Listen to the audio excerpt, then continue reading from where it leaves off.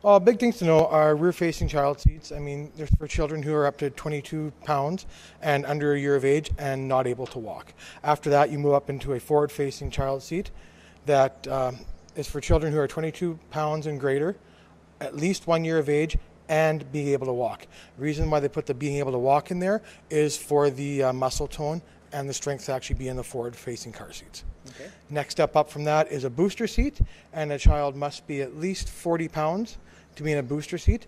And it is actually recommended to keep a child in a front-facing seat with a 5-point harness as long as possible. With a motor vehicle collision, the seats are actually built to protect the child, and if they're not secured properly, it can actually cause the children to have harm to them.